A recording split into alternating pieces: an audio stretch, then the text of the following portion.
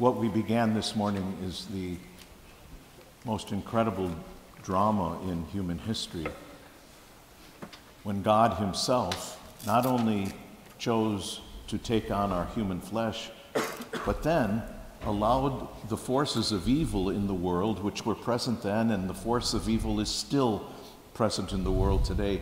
He allowed that evil to apparently triumph over good.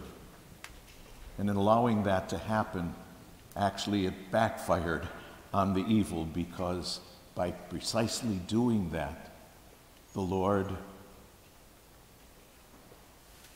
conquered evil and rose up, we ourselves. And so, without these events of this week, our faith would be useless. We would have no basis to believe that we are forgiven.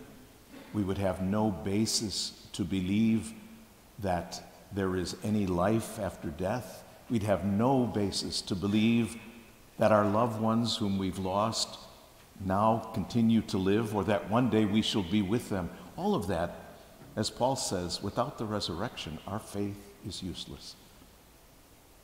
What we reenact and celebrate this week is testimony to the fact that our faith is very much real, because Jesus experienced all of this passion, death, and resurrection for us.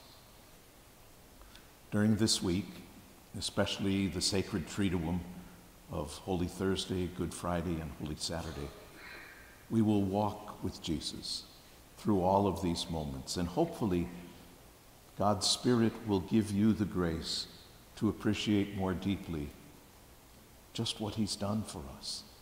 If you've ever doubted God's love, just celebrate this season, and you will know beyond any doubt that God lives, that God loves, and that God forgives.